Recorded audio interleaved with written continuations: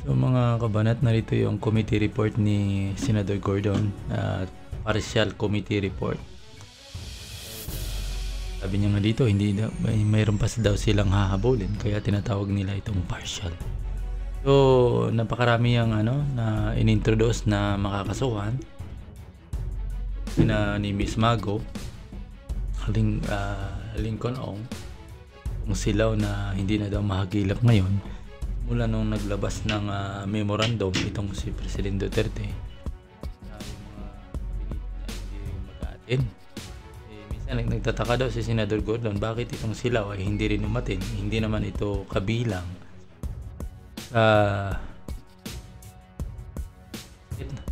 hindi naman daw kabilang ito sa kabinete na ni President Duterte, pero bakit itong silaw ay nawala nung naglabas ng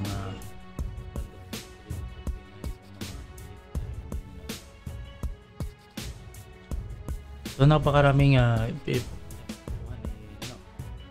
pati si President Duterte ay tinawag na parang hindi mapagkatiwalaan, parang public trust, parang anong tawag doon? Kalimutan ko yung sinabi doon ni Senator Gordon sa post ng mainstream media. Pero parang hindi kasama si President Duterte sa nakasuhan. Bagamat ay binanatan ni Senator Gordon dahil nga si President Duterte siya yung nagtatanggol. Ang nakasuhan lang talaga dito sila ni Doge papunta pababa sa PSDBM at dito rin sa Parmali kasama dyan yung mga pati si Miss Mago na sa tila akala siya yung susolve ngayon nga lang ay bumaliktad din yung kinalaunan dahil nga gipit na siguro. Dahil nga magigisa talaga siya dahil wala naman talagang dokumento pala na maipapakita sila sa ginagawa nilang transaksyon sa Parmali at itong sa pagitan ng Parmali PSDB. So panoorin niyo itong itong partial committee report ni Senator Gordon. Itong araw na ito ay nilabas na kasi. The unsavory details that emerged during the Senate hearings from testimonies and documents are facts, not baseless and unfounded accusations thrown arbitrarily for the sake of building a case. It is difficult to believe, napakahirap tanggapin, na ang Pangulong Duterte ay walang kamuang-muang sa mga nangyayari. That he was oblivious to what transpired. The financier of Parmali is his longtime friend, magmula pa noong 1999, si Michael Young, isang mainland Chinese national who held an appointment as a presidential economic advisor at kasamang madalas nila President Duterte, nila Secretary Bongo, nila Lin Wei-Xiong at saka ng ibang mga kasama. All of the government officials who approved the transactions are or were presidential appointees, many of whom had long-standing relationships with the president, whether as an election supporter, fraternity brother, or consultant in his previously held offices, or appointed in places like presidential housing, land, urban realty board, o di kaya nahalo pa doon sa investigasyon na tinatawag na brigade na nahalo siya habang siya ay undersecretary doon sa office ng special assistant. The president as chief executive should have known what was going on under his nose. Di maaari niyang hindi malaman yan. If he did not, he surely became aware of it when the investigation was underway. But when the anomalies were brought to light in the Senate, nung lumabas sa Senado, the President, instead of getting to the bottom of the situation and punishing those responsible, ay talagang naglabas siya at nagasik siya ng lagim at dilim at pananakot at pagmumura and threatened the Senate and the senators and erected obstacles in the course of the investigation, and committed grave abuse of power by preventing the appearance and cooperation of officials from the executive department at siningil niya ang Blue Ribbon Committee. At bago yan, alam naman po natin, talagang diniscourage siya ang tao at tinira-tira niya ang Commission on Audit. At ang sabi, huwag pakinggan. At yan pa nga, nakikita nyo, sinabi niya, let's kidnap, torture COA personnel. At hindi ko lang masabi, mababasa naman nyo na kung ano sinabi na maanghang at masakit. Hindi din nasabi ng isang pangulo niyan. Katulad ng huwag ho kayong maniwala sa mga investigasyon. At nakalagay pa dyan sa nakakarina, yung sa COA, itong putang inang COA. Sorry na lang po, kailangan sabihin ko, yung sinabi niya sa COA, if you go back here, kanina, makikita nyo, ang sabi niya, huwag pakinggan ang putang inang yang COA na yan. Leche kasi yung COA. And I quote, every time may mali talaga. Ano ba naman itong COA na ito? Kung mag-kidnap tayo ng taga-COA, lagay natin, i-torture natin dito, tang-ina sa Duterte on Tuesday, January 8, 2019. Umpisa pa lang, talagang dinidiscourage na ng tao. Sabi niya pa, sinong taga-COA dito, ihulog muna sa hagdan para di mag-report sa Duterte during a meeting with his cabinet and Marcos in Lawag City. Pattern of consistent intimidation has started and harassment and erratic behavior. The cabinet can replace him actually.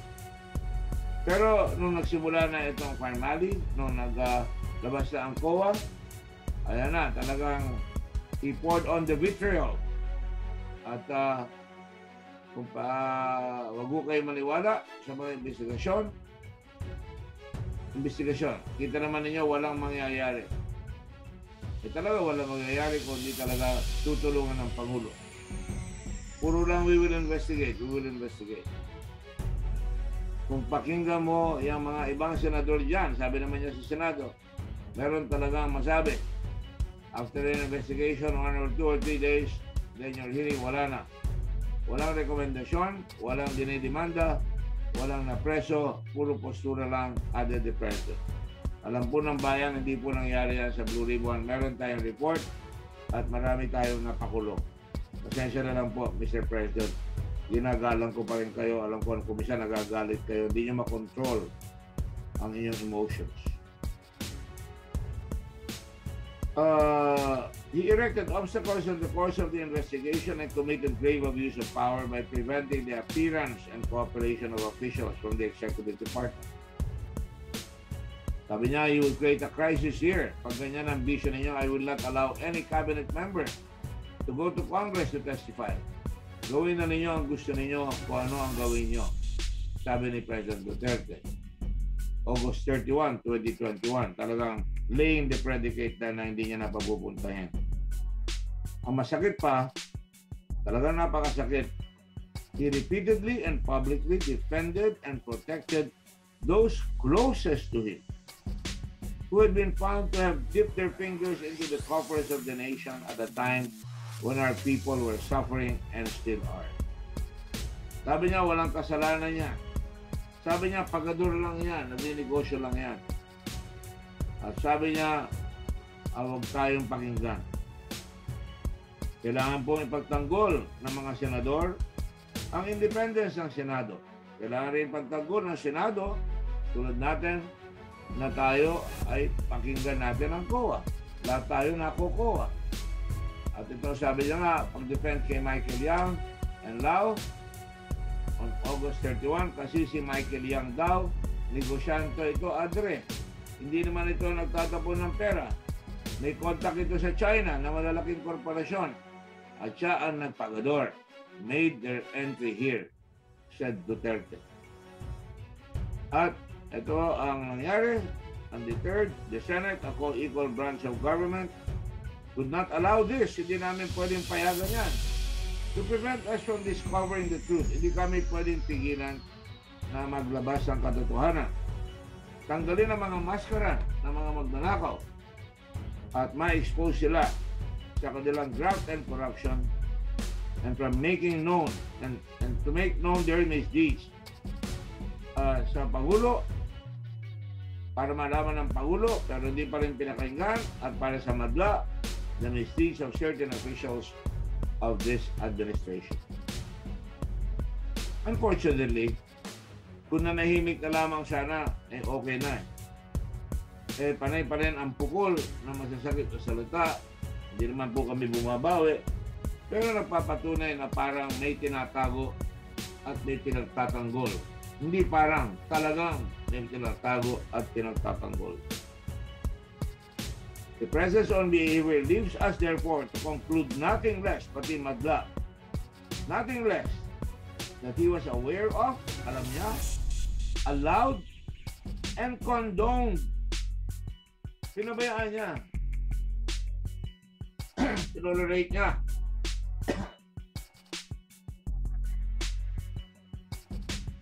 The misdeeds of his closest associates and appointees. Para bagang akala ng mga namumuno, at marami na tayong nakita sa mga nakaraan, pagka ikaw namumuno, hindi ka pwede magkamali at ikaw ay protektado ng posisyon mo. Pero lahat po ay may katapusan. Kaya yung kanyang sinasabi na hindi niya lumalabas na ang kanyang behavior ay talagang may makakapagsabi ba na hindi alam ng Pangulo kung ano nangyayari dyan?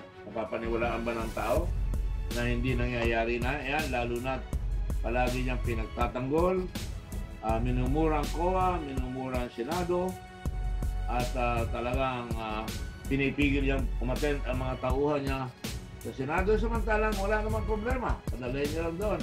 Ay gagalangin naman at pakikinggan naman. At hindi ba sa kagustuhan ng Pangulo na mapigil ang korupsyon kung lalabas yun, ay talaga matutulungan pa namin ang kanyang administrasyon. Kaya yun sa kanyang mga ginawa na pagtatanggol, pagbubuska, at pagtatago, I'm sorry, the President must be held accountable. Kaya ngayong mga panahon na ito, napakahirap ng katayuan namin. Gusto ko lang sabihin sa inyo, lahat ay talagang kailangan gawin ang tungkulin para sa kapakanan ng bayan. Isa lang ang bansa natin. Itong nangyaring pandemyang ito ay marami ng kinitil, hindi lang dito sa Pilipinas, muna sa buong mundo. Pero paano tayo tutulungan kung di natin pwedeng ipakita sa buong mundo na kung may katiwalian, kaya natin iayos at parusahan yung mga nang-aalipusta at talagang nag-aabuso sa ating mga kababayan. Paano maniniwala ang tao kung ay pagtatanggol ng mga matataas yung mga kasinungalingan? At pinagtanggal yung kasinungalingan, pag pinagtanggol yung kasinungalingan, ang lalabas, mawawala ng trust o kumpiyansa ang mga tao. At pag nawala yung trust, ay talagang hihina lalo ang ating bansa. Hindi lang ngayon, ngunit talagang manghihina ang ating batas. At the time when our people needed their government, at the time our people were sick, at the time when some people, or many of our people were dying or have died, at the time na marami na nawawalan ng trabaho, walang pambili, nagugutom, napipilit mawalan ng dignidad at umasa na lang sa ayuda. Itong mga taong nabanggit ko na rito, nagsamantala, nangulimbat, at inaruga. They all chose to make money. And that is my preliminary statement, ladies and gentlemen. At maraming salamat. I understand Senator Pacquiao is present. I called all the other senators this morning. I did not accept any uh, invitations to be interviewed last night. There were several, and this morning, precisely because I wanted this to be known throughout the whole press corps and the whole media corps, not in aid of re-election. I've been re-elected before, and I don't need this to be re-elected. Believe you me, it's been hard for my family, but nonetheless, this has to be done. And I thank you for your patience and compassion. Mabuhay po ang ating bansa.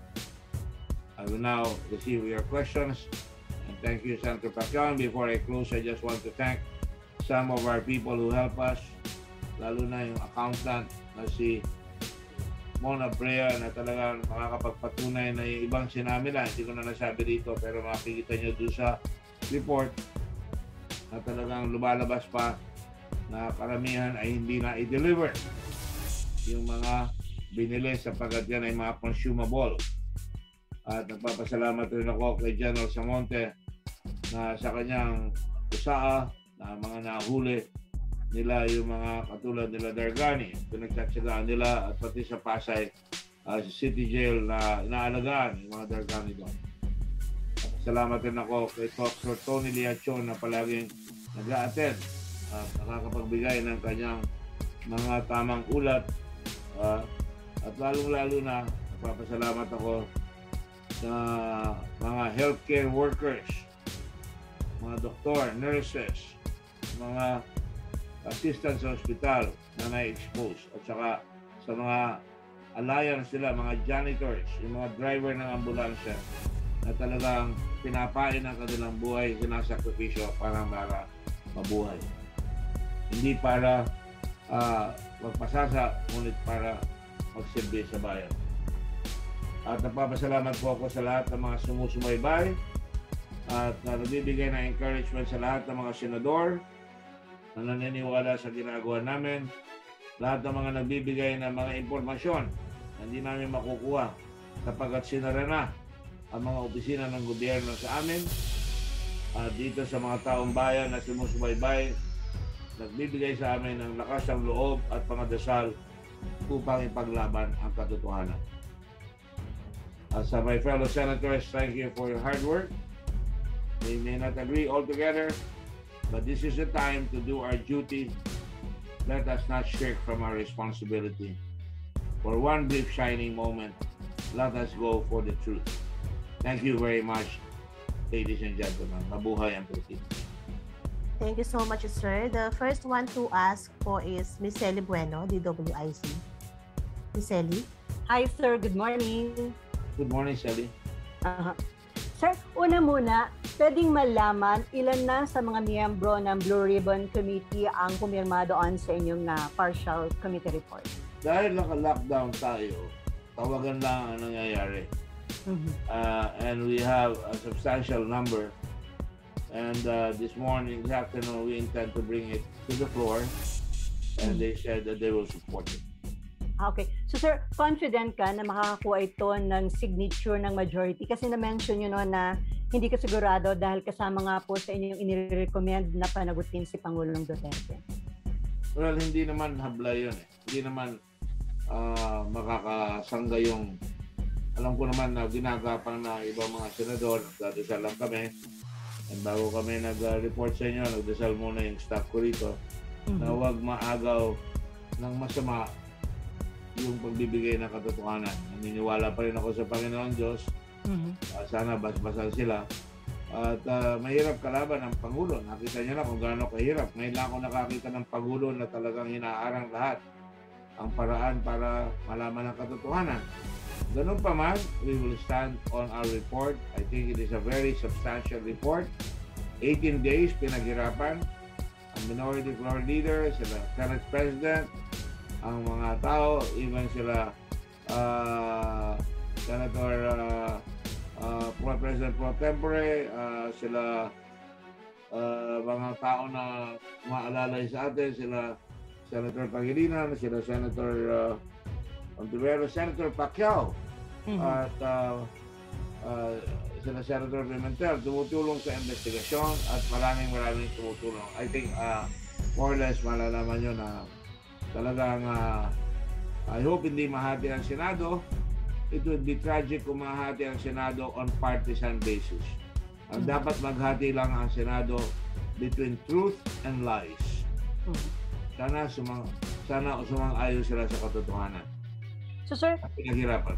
Sir, sa oras na ito, may figure na kayo, ilan na yung pumirma? Kasi doon sa mga tinanong naming senadora, isa palang sumagot na pumirma na si Senator Panfilo Lacson. Sabi niya, I signed it with the reservation. And then the rest, lahat po sila, sabi niya, binabasa, nire-review pa ho nila yung report.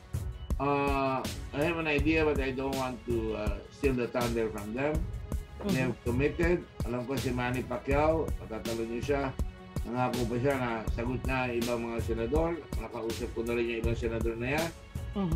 Sa kausap ko sila Senator Poe, sila Senator Cayetano. Okay sila. Wala ko hindi naman babaliktad yung mga yan sapagkat hindi naman baliktaran yung mga yan. Kanina kausap ko si Senator Rector, 99% approve siya. Pero like I said, lalabas yan at ang nakakatiyak naman kayo na tiyak yung mga Michael Yang dapat ma-deport kaagad yan. Kaya na yan.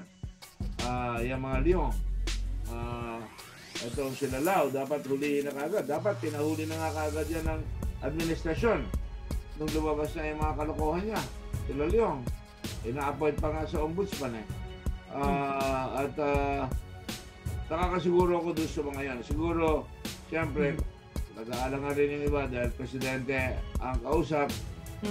At siyempre, may mga pinagsamahan rin sila. I hope that would not be the case because kumisan you have to make the choice within what is right. Your duty first before friendship.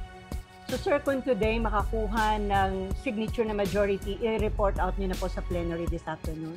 Yes, I intend to do that. And what is so important about getting a number? Naglalakas ako ng loob, ilang beses na ako narinig dyan. Kasi sinasabi ko ang nakita kong katotohanan na napag-aralan namin. Nasa sa tao yan na nakikinig at babasa nito sa isusulat ninyo, hindi kung sino ang boboto at hindi boboto, kung totoo ang sinasabi nitong report na ito. Kung may logic at talagang may pinaninindigan ang mga nakalap namin. Kung magkamisahan tayo sa media, at ako rin ay nag-media, kaya ang tinitingnan natin ay yung mga bilang, yung magkanong halaga, wala yan eh. Sa tingin ko, tayo, lalo na sa mundong maraming fake news, dapat hayaan natin ang tao na makita yung report. Sa pagkatotoo lang, kahit ano mangyari dyan, ang maghuhusga ang tao. Hindi mo maloloko ang tao. Sabi nga ni Lincoln, maraming you can fool some of the people some of the time. You can fool some of the people all the time, but you cannot fool the people all of the time. And we are a democracy. The ultimate decision maker would be the people. At pag nabasa nito, ay talaga maraming maliliwanagan. Pwede na lang kung ikaw ay bayaran na troll kapag isa ng hanap buhay mo, o ikaw ay rabbit na para kay presidente at hindi kita sinisisi, hindi ko tatanggalin yung karapatan mo na kumampi sa kanya. Pero ang pagdasal ko lang ay tingnan niyo mabuti, look at it with open eyes, with open mind, with an open heart, and pray that we do the right thing because for so long, mura tayo ng mura laban sa korupsyon. Alam natin, ayaw natin ang korupsyon, pero pag umarap na ang katibayan, panahon na parang manindigan. Where do we stand? Are we there for truth, justice, and integrity? Or are we there for convenience? Huwag ka nang makialam. Huwag ka nang magsalita. Baka pag-initan ka pa. What do you think I feel? Na ako ay sinabihan na baka balang araw hindi ka senador, ang mga inabuso mo, baka yan ang mananakit sa'yo. What do you think I feel when the President says, bababuyin kita hanggang mamatay ka? How do you think my wife feels? My children feel? I think that you ought to know that we have to take a position. Every time I take a position, I pray to the Lord, dadasal ako, nabigyan ako ng wisdom, pahiraman niya ako ng wisdom niya, at yung kanyang mabuting virtues na tinuro sa akin ng mga magulang ko through Him, at yan ay dapat kong gawin. Kung ang tatay ko Pinas lang, 3 beses siya hinahabol, nanindigan pa rin siya, at 3 taon niya nagsisilbi, hanggang siya mapatay. Malapit na ang kanyang anniversary, February 20. Sino ba ako para matakot? Pwede ako matakot, pero hindi ako duwag. At makakaasa kayo, kilala naman ninyo ako. Minsan nag-iisa ako, tatayo ako dyan, maninindigan ako. Kahit na doon sa bases, nanindigan ako. Kahit na doon sa Ban Marcos, nanindigan ako. Hindi ako natatakot doon sa mga nakaupo. Kapag tao lamang sila, mas takot ako sa parusa ng Panginoon. So sir, bibigyan niyo po ba ng copy nitong report ang DOJ at Ombudsman at umaasa kayo na motu proprio, iimbestigahan nila ito oras na makita po yung laman ng report? Palagi ko naman binibigyan Ombudsman, Department of Justice. I'm a very respectful person. I want to make sure that the government has a chance to fix itself. If they become partisan, wala akong magagawa dyan. I have no control. But sometimes we win. Di ba? Sa Immigration Commissioner, yung dalawa. Si Robles at saka si Agusino at saka si Sombrero. Kinonvict ng Sandigan Bayan. Galing ang ebidensya sa Blue Ribbon Committee na nakuha yung television footage na dala nila yung bag, nilagay nila sa kotse at itinakbo nila. At sila ngayon ay tinamaan ng plunder. Hindi ba hanggang ngayon nakakulong pa si Taguba? Hindi ba hanggang ngayon nakakulong pa si Tatag? Pati si Jimmy Guba, na ginamit ko nga sana na secret na. Si Jack Lam, umalis na rito. Sinigpile doon na kinontempt natin, na in-expose natin doon sa smuggling sa customs. Nilagay siya doon sa Bureau of Prisons. Ginawa na naman niya yung talagang binababaan niya yung tempo. Tinanggal siya dahil may kasalanan siya, pero hindi naman hinabol. Okay lang yun. Ganun talaga ang buhay natin dito. Tanggap ko ba yun? Hindi. Pero kung tinatanggap ng tao, ang may kasalanan ang tao. Si Police Major Rodney Balayo, tao ni General Albayalde, na binunyag ng 7 general, kapwa niya cavalier sa academy. Hindi nakapag-retire na merong parade review doon sa kaso. Na-absorb siya ng kanyang kaklase, wala tayong magagawa. Pero si Major Baloyo, kawawa naman yung tao niya, siya ang nakakulong hanggang ngayon sa Pampanga. At ito ngayon, nakikita niyo si Mohit Dargani, nagtatanggang magsinungaling. Saan kukuha ng pera na $150,000 na aeroplano pupunta sa Davao? Tatakas ang kanyang asawa, ang kanyang kapatid at nanay. Kukuha ng aeroplano para sa Dubai na $150,000. Kung mausiyami yun, nakabayad sila ng $50,000, bilo nyo, para makakuha ng private plane na dalhin sa Kuala Lumpur. Nahuli ng Blue Ribbon yan. At isa pa, itong si Director General Fajardo, number 2 ng PIDEA. Hanggang ngayon di makita dahil nahuli namin sila, nakasama sila doon sa nag-smuggle ng droga, at pati nga si Asierto na ngayon sinasabi si Li Wei-xiong na hindi niya sinabi nung sinama ko siya doon sa investigasyon. Hinihintay kong magsabi siya doon. Nagkaroon siya ng cold feet, umalis siya. Siya mismo kasama doon sa drug investigation. Nalulungkot ako na kung sana ngayon sinasabi niya hindi ko lang siya tinawag. Tinawag ko siya 2 beses at umalis siya nang hindi niya sabihin. Hindi ko naman pwedeng sabihin, may sasabihin ito, dapat ang magsasabi siya. Pero yung kanyang kasama, na number 2 ng PIDEA, nahuli. Bakit hindi nuhuli ng PIDEA yung mga yan? Bakit napopromote yung iba? Kailangan gusto kong sabihin. Does our country work? Does our government work? We the people are the only ones that can make the government work, that can change the government if we want to. And if we don't do that, then we suffer the consequences. So, last na lang po on my part.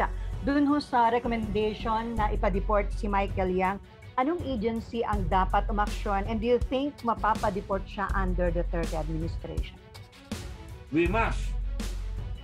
Tinanong ko ang Department of Immigration dyan last week. Pero ipinapilit ko sana mapasa yung immigration bill. At kakangkain ko pa. Pwede bang i-deport si Yang? Pwede ho. Bakit? He has been continually committing injurious acts upon our people to the point that he has become an undesirable alien. And all you need is file the necessary case in court, and you don't need completion.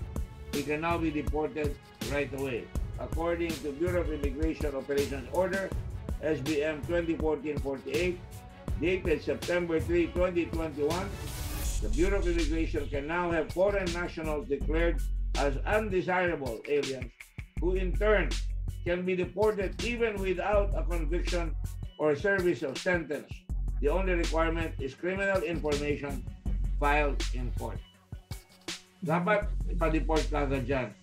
And I hope President Duterte, para mapakita naman niya na meron pang siyang natitirang prinsipyo, ay mapa-deport niya agad yan si Leong. Si Wei Leong Xiong nandun sa Dubai, hindi na dumamalik. At yung mga taong iba, yung hinahanap natin, nandun na. Kaya naging partial tuloy ito, pero tutuloy pa natin yan hanggang sa June 30. Itong eleksyon sapagkat bago matapos pag natapos ang eleksyon. Pero si Michael Yang, pwede na siyang i-deport kagad. Yan si Lau, pwede na siyang hulihin kagad ng NBI. Tataka ko, ba't hindi hinuhuli? May admission na negligence siya. May nakita na namin, approve na namin na hindi niya sinunod yung procurement law. Nakita na natin na walang maipakita itong Parmali kung saan dinala yung pera. Walang maipakita kung saan galing ang pera. Na maaaring may money laundering. Pagalawin natin ang money laundering law. Pagalawin natin ang bank secrecy law. Pwedeng habulin yan. Kung gusto, maraming paraan. Kung ayaw, maraming dahilan. At kung hindi gagawin yan, kawawa naman yung mga mahihirap. Huwag kayong sunod ng sunod, mga kababayan. Hindi ito drama. Hindi ito sinehan. Ito ay tunay na nangyayari sa ating buhay na hamon sa bawat katauhan ng bawat Pilipino. Thank you, sir. Next to ask question po si Paulo Romero. Salamat, sir. Thank you, Sir, good morning, sir. Good morning, Paulo.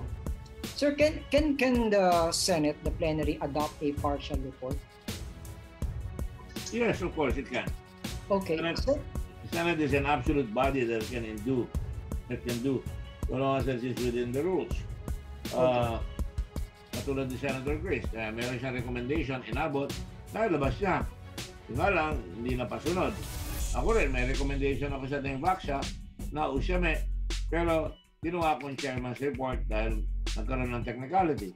But the point is, ako ang inantasan.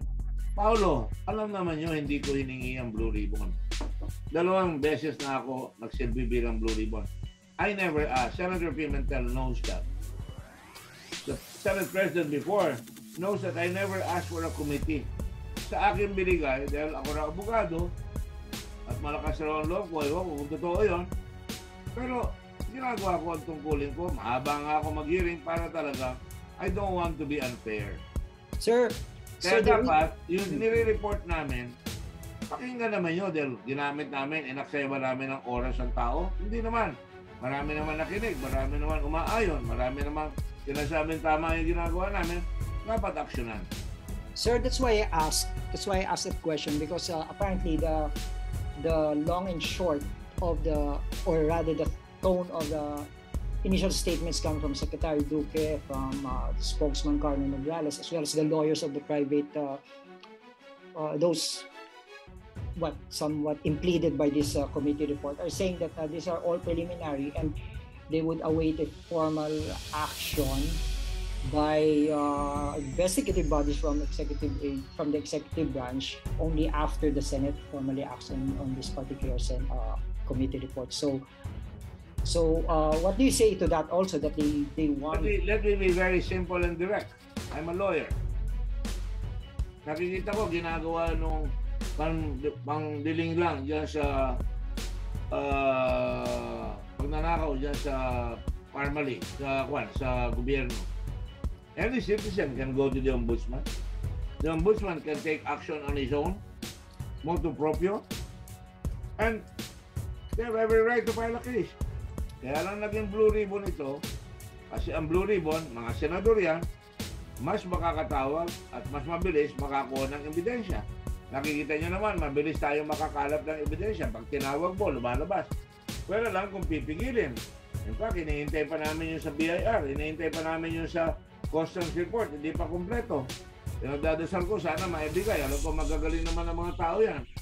Pero siyempre, pagkakalaban nyo ang siyang namumuno at mga kasama niya yung nakataya, aba, are we going to go to technicals and stop investigating people?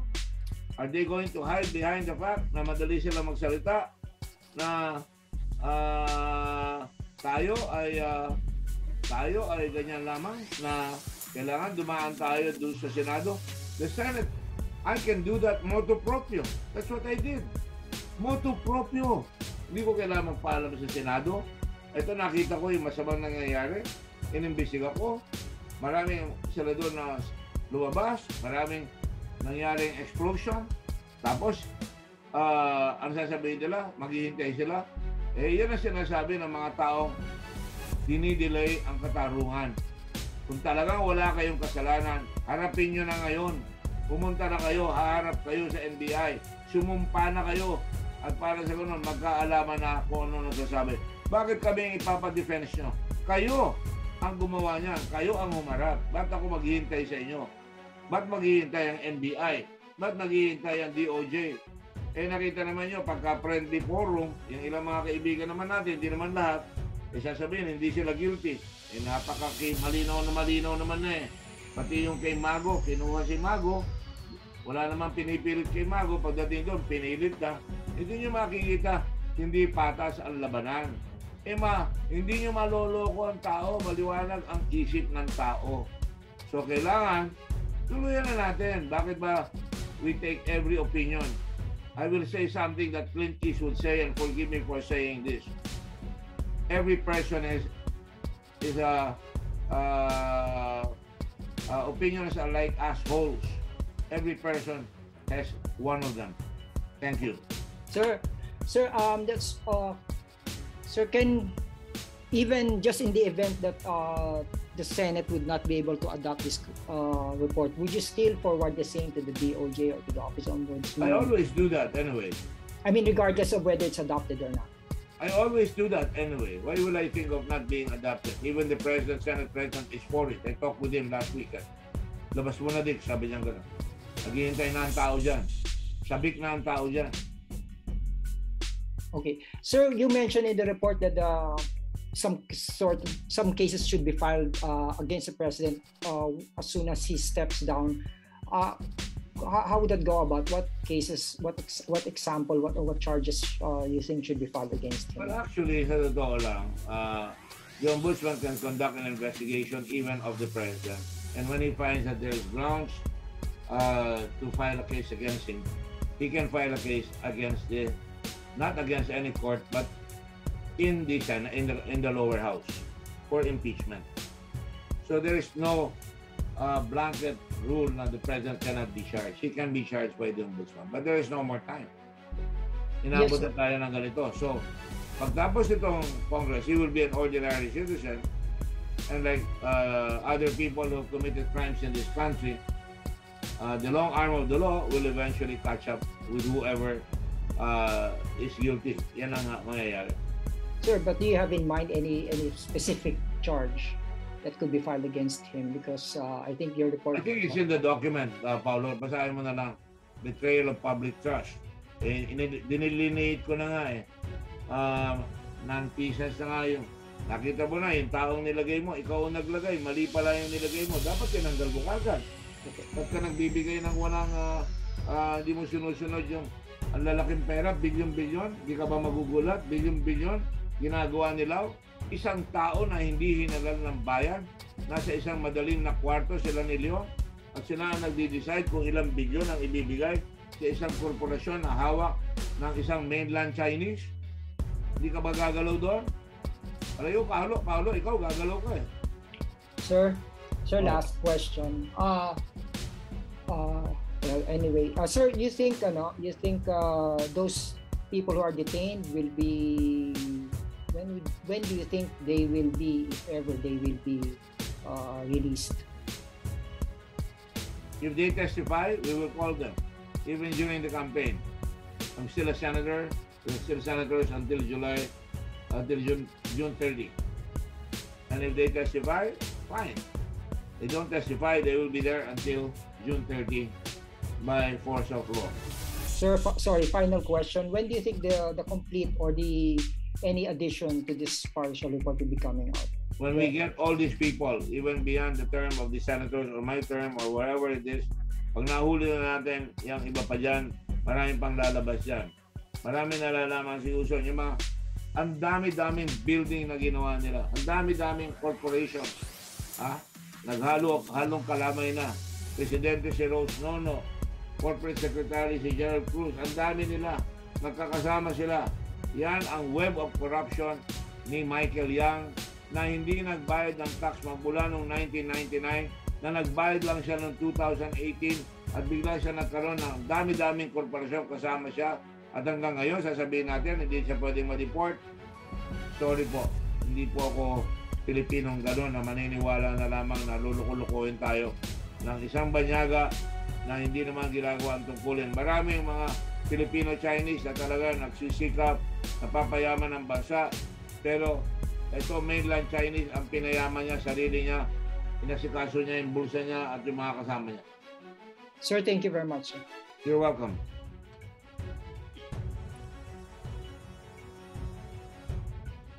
Hi sir, Mean po ng TV5. Hey man, how are you? Hi sir, I'm good po. Sir, medyo konti, in relation lang po to Paolo's question. Sir, sabi niyo kasi doon sa inyong committee report, tama po. However, at some point after his term of office, charges must be considered against President Rodrigo Duterte and so on and so forth. Aside from betrayal of public trust, ano pa po yung nakikita niyong posibleng ikaso sa Pangulo, knowing that you said nangyari ito under his watch, alam niya, kinondon niya. Ano po yung mabibigat na kasong pwedeng isampa sa Pangulo after his term? Kasama nila doon sa recital ng betrayal of public trust. Meron siyang inciting to sedition. Di ba? Huwag kayong pumunta dyan. Huwag kayong maniwala dyan. That is inciting to sedition. Inexcusable negligence of duty. Dapat, bakit mo nilagay si Michael Yang? Alam mong Chinese citizen yan. Ilalagay mo sa corridor of power. Makakapakinig doon sa gagawin natin sa West Philippine Sea. Although hindi kasama dito yan, ha? Pero makakabulong siya kung, uy, may pagkakataon tayo, boss. Magkakaroon ng pandemic, sigurado, bibili ng marami yan. Makakagawa tayo ng pera dyan. Ang daming pwedeng ipasok ni Michael Yang. Pinapasok mo yung ahas doon sa poultry. Yan ang nangyari dyan, eh. Pangalawa, breach of official duty by malfeasance or misfeasance. Yung mga coach niya against BRC and senators, violation niya ng oath niya na to respect the Constitution, that there are branches of the Constitution like the Senate na dapat galangin, wag mong harangin, o yung COA. Pagtanggol mo ang COA, yan yung COA nag-iimbestiga yan. Kung may discrepancy, papaliwanag yan. Pagkatapos, ito tinatawag natin memo. Naku, napakabigat nun. Ang dami ng decision dyan. Yung memo ni uniutos niya sa aking kaibigan na si Secretary Bingbo Medialdea na wag umattend ang mga yan. Nang pumunta yung mga cabinet na doon sa tinatawag ng hearing. Pagkatapos, marami pa. Ba't tinanggal niya? At itong cronyism. Ano ba? Di ba yan ang mga sinasabi natin ng araw? Michael Yang, ang dami. Yung formally, nakikita mo na yung bilyon-bilyon sa isang kumpanya lang binibigay nung bata mong silaw at saka si Leong. Tapos talagang meron talagang conspiracy. Meron silang clean-up batter. Pagkatapos yung mayari lahat yan, Lau, umalis ka na dyan. Nayari mo na yung 9 billion, umalis ka na. Mag-apply ka sa ombudsman. Natakot siya dahil medyo may ligalig doon, umalis siya. Ang nilagay nila yung number 2 ni Lau, si Leong. Siya ang nilagay. Siyempre, pag nilagay mo yan, paano ngayon yan? Pagka nagkakaso, akong bahala sa inyo. Akong bantay ninyo. Meron pang isang ipapasok sa Davao. Kasama rin sa Davao. Kaya kung minsan mahirap yung panay Davao ng Davao ang nilalagay. Marami naman magagaling sa Davao. Pero wag naman yung mga kaibigan lang ng presidente sa Davao. Sapagkat pati mga matitinong mga tiga Davao nasasaktan sa ginagawa ng ilang salbahe. Ilan lang naman ng mga tiga Davao. Sir, pasensya na po, hindi ko lang po masyadong narinig. Ano po yung pwedeng ikaso doon sa pambabastos po niya sa Senado at sa COA? May nabanggit po kayo kanina, sir. Well, may pagka-grave threats yun, may pagka-coercion. Yung sa COA, yung violation of the respect for constitutional body. That is, you're preventing them from doing their duty. Tinatakot mo sila, intimidation. Itong sa Senado, tinatakot mo yung mga senador. Panglalait, sedition yun eh. Ang tawag doon, sedition eh. Preventing a lawfully government constituted body from preventing their lawful duty. Sir, last na po for my part. Sabi nyo, pagtapos ni Pangulong Duterte sa kanyang termino, ordinary citizen na siya. Gaano ho kabigat na mismong Blue Ribbon Committee ang nagre-recommenda pa kasuhan na siya? Hindi ko naintindihan I'm sorry. Meaning, sir, bilang after po ng term ng Pangulo, ordinary citizen na lang siya, no? Gaano po kabigat na isang Blue Ribbon Committee po ng Senado ang nagpapakaso or nag-recommend na kasuhan si Pangulong Duterte? It's as heavy as any committee of Congress or as any law-abiding citizen. Everybody has a right to seek a court in redress of grief. Go to court in redress of grievances. So the weight is the same. Whether it's filed by somebody with the same evidence as a Blue Ribbon, it should be taken the same by the courts. That's why the courts are there, to measure the evidence of any citizen or any committee. Blue Ribbon cannot file by itself, an offense. But any member can do that. And the way it works, katulad sa Amerika, pag nakita nag-iimbestiga yung Senado o yung lower house, pinapahuli na ng Attorney General yung ayaw humarap. Nangyari lang yan about 2 months ago sa Amerika. Sir, sorry sir, may isa pa pala, ihabol ko po ito. What do you say lang dun sa reaction po ni Attorney Topacio ng Pharmaly na tinawag pa rin po niyang kangaroo court ang Blue Ribbon Committee, and from the very start it was just you lang naman daw po.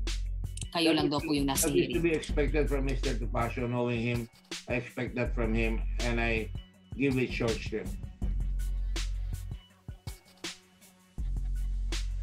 Right. That's all for me, sir. Thank you. Thank you, Senator. Thank you. Thank you. Thank you, Ms. Mayan. Sir, next po si Sherry Ann Torres, ABS-CBN. Hi, Sherry. Hi, sir. Magandang tanghali. Opo, sir, bago yung questions ko sa inyo, you mentioned andito rin si Senator Pacquiao. I'm just wondering if we can also get his thoughts about this partial committee report. Of course. I mean, it's up to him. Senator Manny, are you there?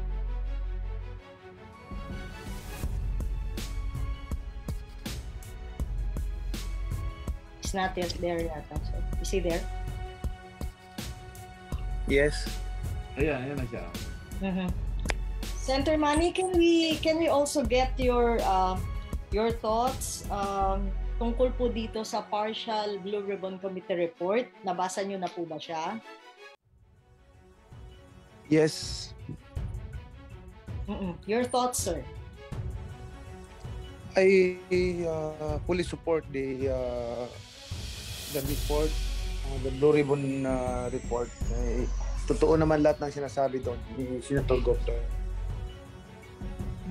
Sir, ibig sabihin true and true mula dun sa pagsasabi ni Senator Gordon na betrayal of public trust hanggang dun sa mga enumerated personalities. You fully agree on this, sir? Lahat naman yan ay dumaan sa investigation. Hindi lang naman isang beses na sa pag-iimbestiga, hearing, lahat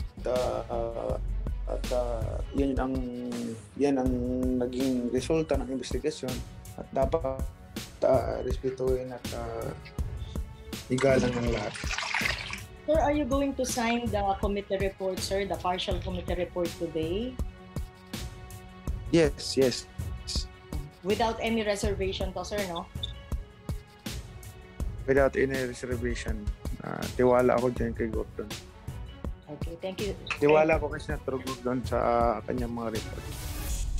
Okay, thank you, sir. Thank you, Senator Mami. Senator Gordon, sir, balik lang ako. Thank you. Opo. Sir, balik lang ako, Senator Gordon, sir. Sir, sa layman para mas maintindihan lang. So, matatapos itong 18th Congress, andito yung alleged violations committed by the President. Sa next Congress, sir, do you or any of the groups who presented their observations in the previous hearings, meron bang plano to file the appropriate charges against Duterte, sir? You know, the proper thing to do is expect, and I think he's an honorable man, he's going to be under heavy pressure, si Secretary Ibarra, or this Justice of the Ombudsman, si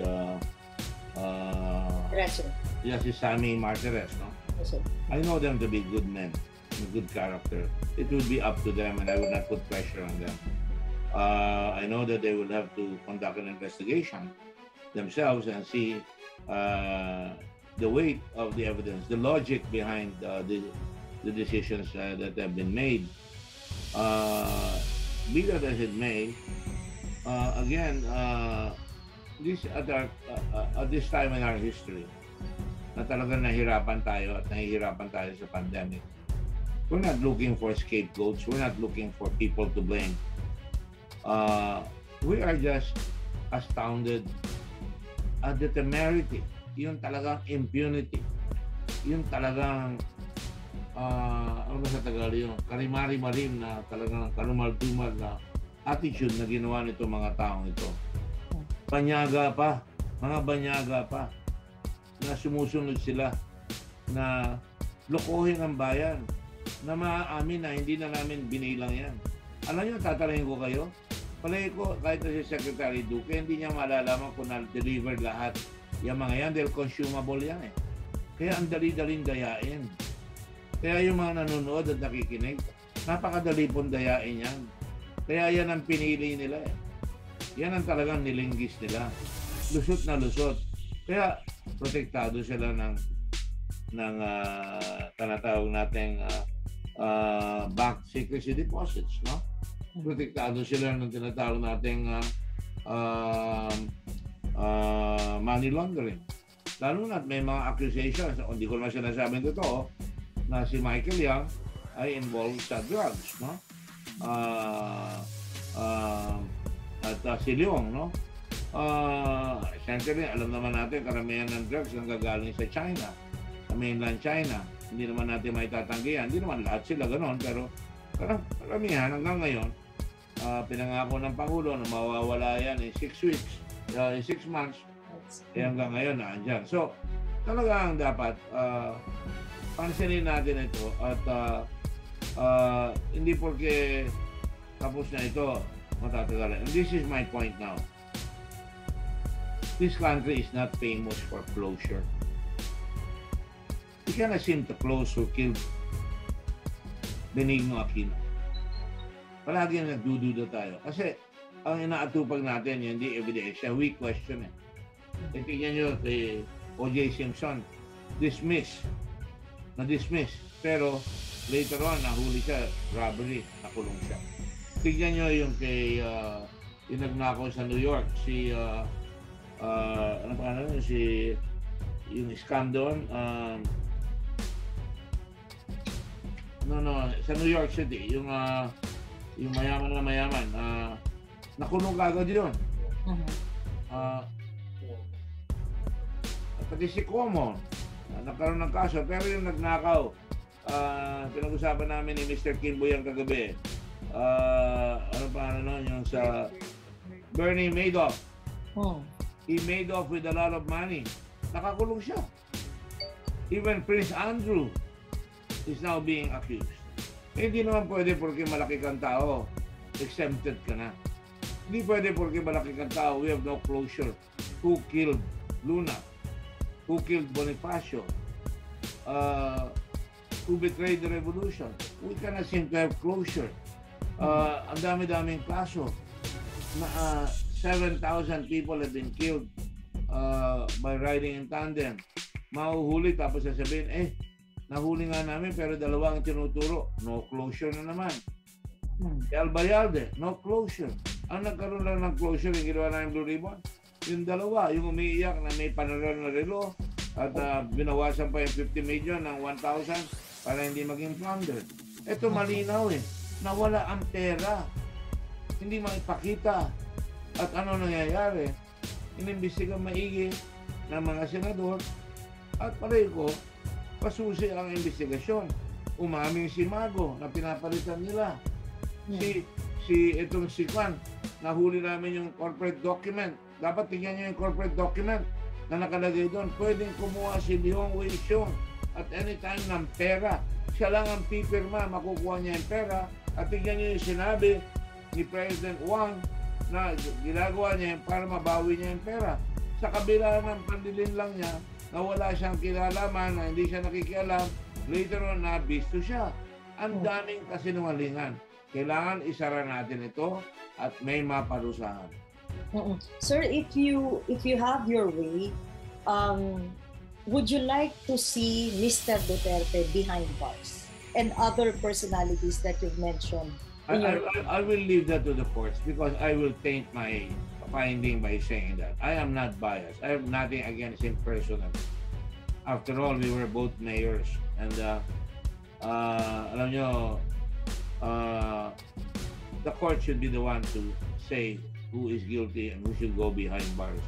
Yung marami yan, mga sinasabi, patayin nyo yan. Di ba? Pag sinabing patayin, pinapatay. Mali yan Mali talaga yan Kaya marami namamatay na narinig lang doon sa boss, patayin, papatayin na.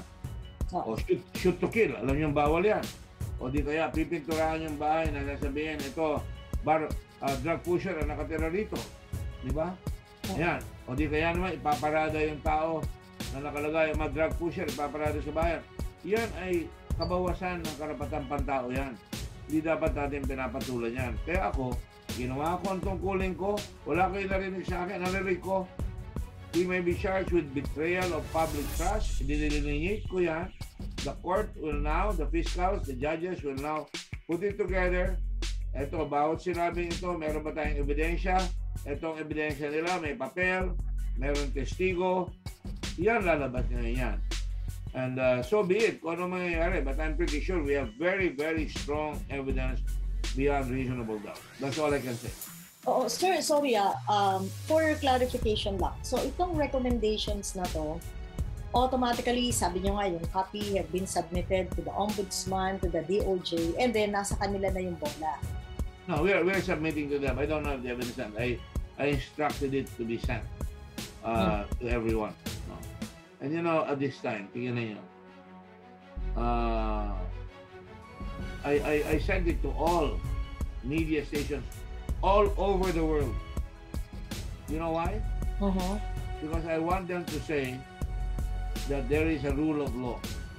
There is a balance here. Somebody makes a mistake, somebody will find a way to find charges, and therefore, mapagkakatiwalaan pa yung bayan na yan. Lalo na kung may mangyayari dyan. Kung wala mangyari, pagtatawanan na naman tayo. Huwag na kayo maniwala dyan. Moro-moro lahat yan. O mali, I withdraw that.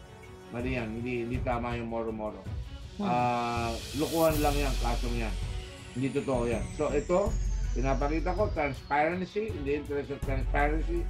Makita nila that the laws are working, the Senate is working, and they can read it if they want to.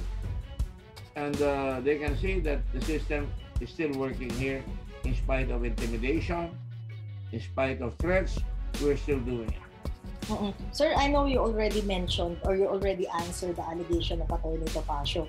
Just to get also your side, Attorney Fortune said they'd rather wait for the case to come up, for the report to come up as a formal case sa court. And also he said that ang nakikita daw naman kasi nila, hindi to in aid of legislation but in aid of re-election of the senators who investigated You're welcome to say that. I'm happy they're saying that. Thank you for reminding the people that I'm up for re-election, but I'm not using this for re-election. Sorry. Maybe you should try running yourself. Maybe you might win. Perhaps you will lose because you are siding against the wrong people. With the wrong people. All I'm saying to you is this is the way it is. In my previous life as Blue Ribbon, I came out with a report. And it happens. And I know Mr. Topacio, pinaparecommend niya pa sa akin yung asawa niya maging justice ng Court of Appeals sa Supreme Court kung di ako nagkakamali. And you know, he will do anything to worm himself his way into people with influence. I'm sorry, that's the way he is, and I accept him the way he is. Wala tayong magagawa. Ganyan talaga siya eh. Eh siya naman si Attorney Juan, you know, we're all lawyers. We're all lawyers, you know. You can always, I remember the late Justice Garcia Torena, who was a very good friend of mine, a very principled justice of this Ligan Bayan, when I decided to take up law because my father was assassinated. Why are you taking law? Because my father was assassinated. Dick, you can always hire a lawyer. You're smart, you can get richer faster than being a lawyer. But I said, I have to know the law. And you know what? Sabi niya sa akin, you can always buy a lawyer. That's why I was asking him to explain, why do you talk with the lawyer of the persons who killed my father? That's the way lawyers are. We're paid to do a job. We try to do our job professionally. I would assume that Attorney Fortune is doing his job professionally, and I respect that. That's all I have to say. Sir, what's gonna happen to the arrest warrant issued against Attorney Lau? Kasi matatapos na yung 18th Congress. Well, I still trust the NBI. I still trust the police. Kung ako ang police, I would trust it. Pag hinuli niya at pinarusahan yung NBI, merong mahuhuli dyan. Lau must be arrested. Siya ang nagbigay. Tanungin mo naman sa bata, ibibigay mo ba ito magsusupply sa iyo ng bilyon-bilyon? Hindi naman manggagaling kung saan yung supply na isusupply sa kanila na 9 billion. Ang kapital lang 625,000 pesos. Common sense na lang yan. Ako naman. Talagang pinipilit naman natin na talagang maling-mali yan na tama pa yung gagawin niya. I'm sorry. Talagang dapat huliin yan sila. Sir, ano yun?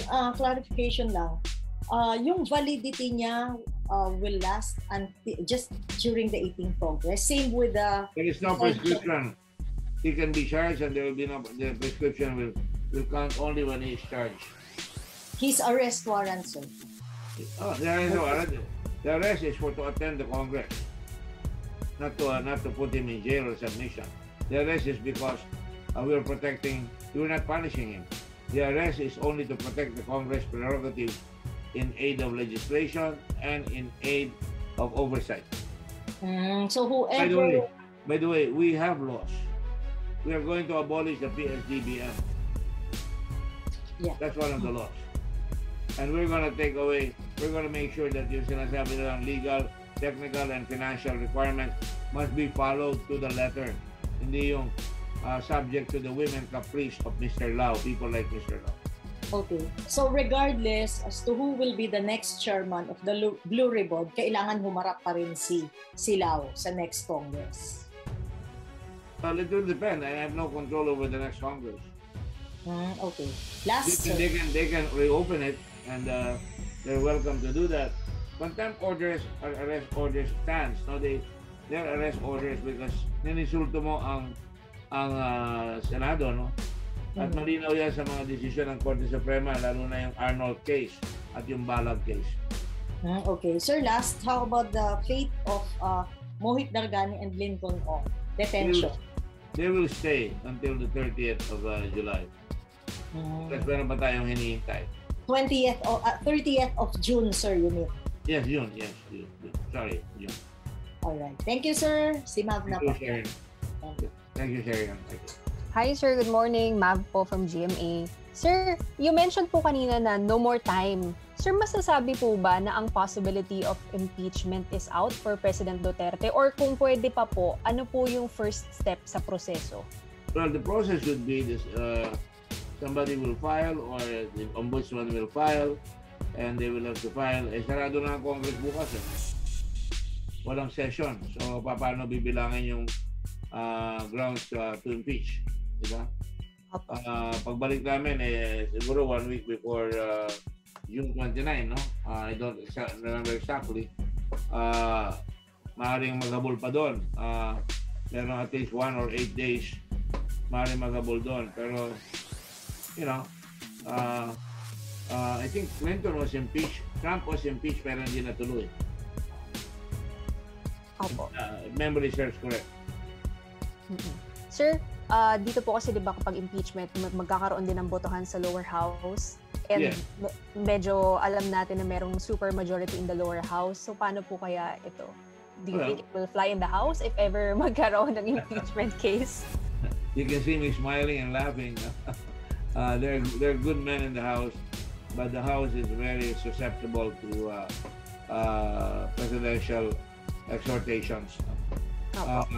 And nakita niyo na yung nangyari doon sa isang committee, and I will not disrespect them even if they disrespect us. Bino nyo, testigo ng Senado, pinasabi nila na pinilit raw namin. That's foul. Hindi ginagawa yan. Unethical conduct yan. Sir, natanong na rin po ito kanina na isa sa mga pieces of legislation na nanggaling dito sa hearings ng Blue Ribbon Committee is to abolish the PSDBM. Aside from that, sir, ano pa po yung mga nakita ninyo from the proceedings na kailangang repasuhin or kailangang isabatas? Well, definitely, ang gusto ko masalimutan, it will have to be the next Congress. Yung, alam mo, maraming corruption na nangyayari. Ang ganda-ganda na dapat ng court natin dito sa tinatawag nating procurement law. Napakasalimuot. Pag maraming salimuot, maraming lulusot. The other one, yung overall of the procurement laws. Pangalawa, we have to be strict sa immigration. Hindi nagbigay ka ng 50,000, meron ka ng permanent resident visa. Saka yung BIR, hindi nagbabayad, dapat sinisita nila yan. Ang tao, pag hindi nagbayad, dinahabol nila. Tapos itong mainland Chinese pumapasok dito. I remember I had an uncle who was an American. He had to pay his taxes religiously. He was working in the base and they were made to pay taxes. Ito si Michael Yang, nagkaroon ng maraming properties. Ang kagarang kotse, nakatira sa magandang bahay, hindi bini-BIR. Dapat talaga pakialaman yan. At kailangan bigyan ng tools and technologies ang BIR sa BI. Saka yung mga kotse pumapasok na yan. Yan ba na-check yan? Ang dami-daming kotse na may Porsche. Meron mga, meron sa civil code, ostentatious display of wealth during times of suffering. That can be, there could be civil liability for that, right? Nakikita nyo, saan galing ang pera nitong si Mohit na bibigyan niya ng regalo yung kanyang kapatid, tapos hindi pa siya magbabayad ng value-added tax. Isa pang titignan natin, higpitan natin yung Bureau of Accountancy, yung Professional Regulatory Commission sa Accountancy. Dapat nagre-report sila, hindi yung yan lang ang pinakita sa akin bahala na si Batman. Kaya kasama dyan yung accountant, naawa nga ako sa kanya, yung binabayaran lang ng 4,000. Si Illuminada Sibial, hindi siya nag-illuminate, nagpadilim siya. Yes, sir. Sir, meron lang po ditong patanong si Ate Ninfa. Ninfa? Yes po. Ang tanong po niya, may pruweba raw po bang nakinabang sa pera si President Duterte? Dito po sa transactions na ito. Hindi naman yun ang nakapatong lamang sa kanya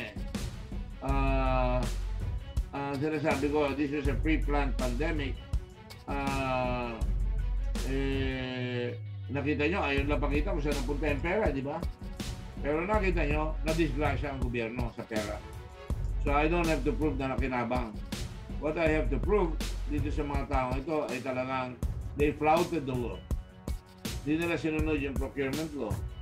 They were favored. Nakalagay yan sa ombudsman law, giving manifest advantage, di ba? Something manifestly disadvantageous to the government and grossly disadvantageous to the government. Nakalagay yan. Clear unwarranted benefits. Halimbawa ito sa Lincoln Ong. May 25 yung bayanihan law. May 24, nag-uusap na sila ni Lao. Nagpapadala na siya ng mga supplies kay Lao. Na-receive niya yung request for quotation. Ang galing naman. Sobra naman talaga yan. Di ba? Alright. Sir, thank you po. Ang susunod po sa akin ay si Mara Cepeda from Rappler. Good to hear from you.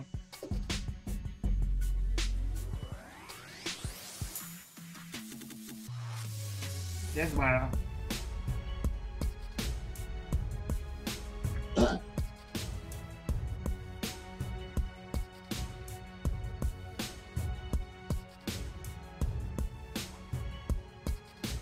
Sir, habang wala pa po si Ms. Mara, may nagpapatanong din po kung after the President's term at walang ginawa ang DOJ at Ombudsman, willing ba siyang mag-file ng kaso laban sa Pangulo at the rest of the personalities na nasa partial report? Sino? Kayo po, sir. Well, we will get there because that will become a personal thing already. I'd rather have the courts, the DOJ do that, but I would not be remiss. I would not shirk from that responsibility if I have to. By the way, hindi pa nga na-establish kung talaga bang na-deliver yung mga supplies. Hello? Yes, go ahead. Mara, go ahead. Hi, Senator Gordon, pasensya na. I guess I had a problem with my mic. Two quick questions lang po from me, Senator Gordon. Yes. Wala po bang pwede nang mag-file at this point of the recommended complaints in your Blue Ribbon Committee report? And do you think that the Department of Justice can actually file these cases or at least start its own motu proprio investigation? I don't want the public to think that it is only the Department of Justice that can file. Any citizen can now file sa ombudsman. Do you think, sir, magkakaroon ng weight if, for example, senators would actually file the case? Kayo po yung nag-imbestiga. You know, it's about time our people wake up and that they file the case. They can get the Blue Ribbon report. They can use us as consultants and they can file the case. Mm-hmm. Now, Senator Gordon, you're seeking re-election in the elections. Are you concerned that you're very hard-hitting reports? I think sinama nyo si President Duterte would affect your chances of being re-elected? No, it will not affect the chances of my re-election. Principally because I think a lot of people do not believe the president anymore. He has lost ground. Nakita niya, bumaba na siya. And I think my record will speak for itself. I don't run on the basis of formality. I run on the basis of my long-standing record, all the way from the Constitutional Convention, all the way from my being mayor, one of the better mayors, if you will, in the country, if I may say so. All the way from Subic, resuscitating Subic from Pinatubo, and the withdrawal of bases, resuscitating tourism, and making it one of the engines of growth of the country. My record in the Senate, and certainly my 54 years of experience in the Red Cross, where we have built 151,000 houses. I'm going to Bicol. When I go to Bicol, we're inaugurating 164 houses that we've finished. When I go to Mindanao, we've done about 70 houses in Mindanao in the earthquake. And in Typhoon Tisoy, another 50 houses in Mindoro. And I can go anywhere in the country, especially right now in Odette. And I don't do it for politics' sake. I do it every day. I can show you pictures of my entire life, even when I was young, doing Red Cross work. I'm not worried about that. People should run on the basis of their record and not on the basis of their money or on their empty promises. Senator Gordon, may question po na pinapatanong si Hannah Borday of GMA News Online. May problem daw po kasi sa mic niya. I'll just read out her question. She wants to get your reaction to the statement of Congressman Aglipay that the Senate Blue Ribbon report, and I quote, walang evidence to support the charges. Congressman Aglipay said daw po that Michael Yang is not liable for any crime. He's just a financer and lending money is not a crime, and President Duterte crime daw is appointing these officials in DBM and associating with Michael Yang. So essentially, your House counterpart is discrediting your findings, sir. We will not have a fight with Mr. Aglipay. I think he's very young, and I think he's going to have to learn to do his homework. I really just have to say that, of course, he will say that. He's a member of the committee that exonerated Michael Yang. Kung di niya nakikita, hindi nagbabayad ng tax si Michael Yang, then either mahirap imulat ang mata ng taong nagbubulag-bulagan, mahirap makinig ang taong nagbibingi-bingihan, at mahirap gisingin ang taong nagtutulog-tulugan. And besides, I know his father. I respect his father. I'm not going to tangle with him. I think he will have to learn. I think he'll have to learn to be a better legislator than that. Thank you. Thank you po, Senator Gordon. Sir, pahabol lang ako, sir, si Chair. Yes, please go ahead, Chair. Opo. Sir, just for clarification, what will prompt you for you to file the case against the president or the other personalities stated in your report? I've done my work, Chair. Let others do their work. And if not others will do their work, well, if everybody will join me in a class suit, fine. Because if I have to argue my case in court, I will do that. But the point is, why are you looking at me? Haven't I done enough? I think I've done enough. I think the court that convicted Argosino, the court still keeps people I have called to task in jail. Do I have to arrest this guy Fajardo who's been hiding for a long time? You know, when my father died, I'll tell you my life story. When my father died, I was in Procter & Gamble in Brand. That was the best job in the world for any graduate. I had to quit that. I went to law school, and every Department of Justice Secretary I got to meet because I would lobby. Ask them, bakit hindi nasosolve yung mga kaso ng pumatay sa tatay ko? I say that in behalf of young Lance Mendoza, whose father was shot on December 31 by an assassin riding in tandem, riding in a motorcycle. And wala na. Ano siya ngayon? He will have to be a lawyer. Or I say that in behalf of the son of Judge Rosales, who is now a lawyer, became a lawyer because his father was assassinated on his way to work. To my mind, this country has to work, and people have got to say, what hurts one hurts us all. We are all hurt by this. It's time that all of us step up on the plate. Huwag yung ituro lamang yung iba. Kung ganyan tayo, talaga walang mangyayari. Pag sinugod tayo ng banyaga, ikaw na muna, huwag na muna ako, ikaw na muna, ganun ba ang mangyayari? No, we all have to follow our conscience, and we'll have to do it. If you ask me to lead, I will lead. But you have to come out and support. There are many young lawyers in UP, many young lawyers in Ateneo, many young lawyers in FEU, many young lawyers in the University of in Cebu, and many other places. They should try this and do it.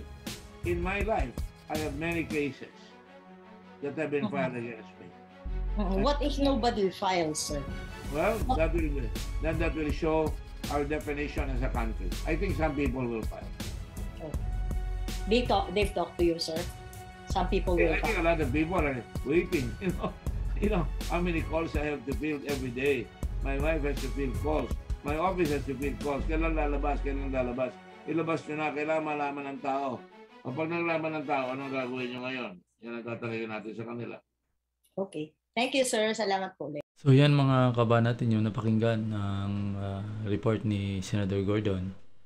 Nandun din yung mga media nagtatanong tungkol sa report niya. At yung mga report niya noon, napakarami din na pinakasuhan niya. Pero parang kaya tinatawag niyang partial dahil hindi pa pala tapos talaga ito. Napakarami pa nilang hahagilapin na hindi makikita. So sana naman sa kanilang pagsampa, totohanan, at saka dapat ma-hold itong mga ari-arian ng mga tao na ito. Para hindi pa marisan eh. Kasi mamaya baka sampahan lang naman ng kaso. Hanggang sampa lang. Alam naman natin pag sinampahan mo mga ito, mayayaman ng mga ito, lalaban ito eh. At minsan, na alam naman justice system sa ating bansa, minsan nananaig pa yung umabot pa ng habang panahon. Minsan umabot pa ng 10 years, 15 years, hindi pa tapos yung kaso. Dahil nga yung kinakasuhan ay mayaman, minsan ay nadidismiss na lang sa sobrang haba ng kaso. Minsan napapalitan na lang yung judge ay hindi pa natatapos yung kaso. So ganyan ang sistema sa ating bansa. Sana bawiin yung mga ari-arian, hold kumbaga, para hindi nila magamit.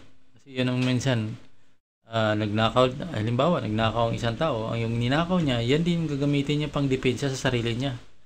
Yan din gagamitin niya pang depensa para tumagal yung kaso. Minsan yun eh. So hanggang dyan na lang mga kabanat. Ang ngipin ko. Grabe.